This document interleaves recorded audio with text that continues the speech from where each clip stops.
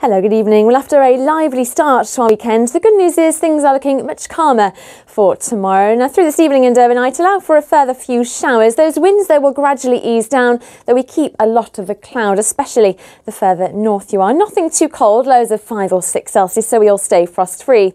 For tomorrow, then, a much less windy day compared with today. We start off on a rather cloudy note with the threat of 1 or 2 showers, but for most, it should be a dry day. And into the afternoon, more in the way of bright or sunny spells should develop. And in any brightness, there's temperatures responding, feeling a little bit milder with highs of 15 Celsius. Rather cloudy on Monday, brighter by Tuesday with more in the way of sunshine and feeling milder by then, and those winds remain light.